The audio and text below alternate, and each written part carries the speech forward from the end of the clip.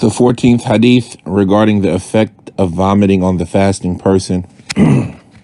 عن أبي هريرة رضي الله تعالى عنه أنه قال رسول الله صلى الله عليه وسلم من ذرعه القيء فليس عليه قضاء ومن استقى فليقضي.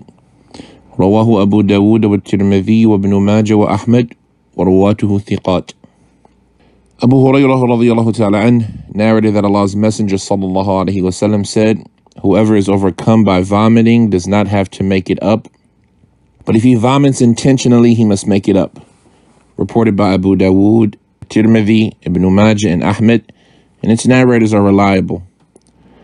The hadith is evidence that if the fasting person vomits intentionally, his fast is invalidated. He must make it up. This is the position of the majority.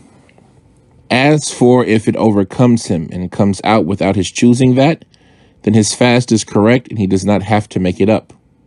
Al-Khattabi said, I do not know of a difference of opinion concerning that among the people of knowledge. Ibn Qudama said, this is the statement of the majority of the people of knowledge. The meaning of if he vomits intentionally is he caused its coming out deliberately. The meaning of whoever is overcome by vomiting is it got the better of him and he could not do anything to stop it from coming out. So if he vomited intentionally, he broke his fast, whether the vomit was a little or a lot, according to the apparent meaning of the hadith. And because there's no difference between a little or a lot regarding the remaining matters that break the fast. Al-Muwaffiq ibn Qudama said, there is no difference between the vomit being food, bile, phlegm, blood, or other than that, as all of that enters into the generality of the hadith, and Allah the Most High knows best what is correct.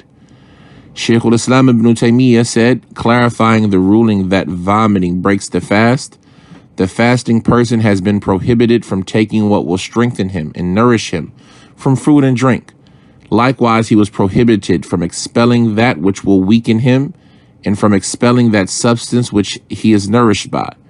Otherwise, if he was allowed to do it, it would harm him, and he would be transgressing in his worship and unbalanced. Some of the people of knowledge said that vomiting will not break the fast.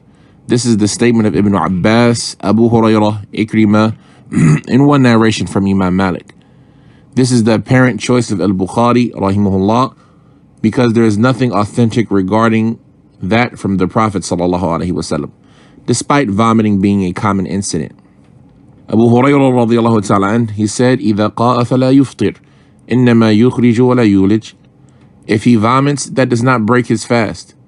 It only comes out and does not enter. And Allah knows best.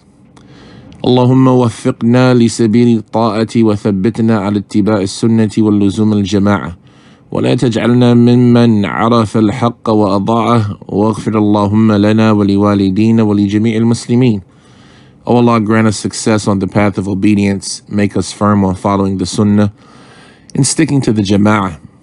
Do not make us of those who know the truth and squander it, and forgive us, O Allah, our parents, and all the Muslims.